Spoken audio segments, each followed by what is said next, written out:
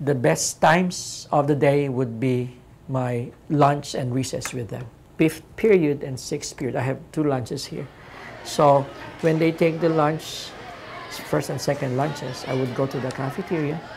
We would line up there, you know, and then we talk. 1, 2, 3 seconds.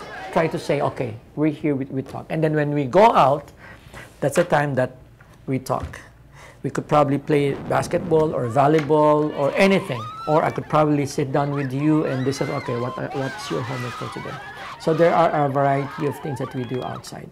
And that's the most important period for me when I'm in school, when I have to be with the kids. I have a lot of reports to finish, all of them there. But I see to it that I have time with them. Because when you open up the communication, the relationship with the kids would be better because they trust you. They consider you as you are like us. Because it's so easy for them. Oh, Dr. T, when you were young, you were like us. Okay, we talk about all those things.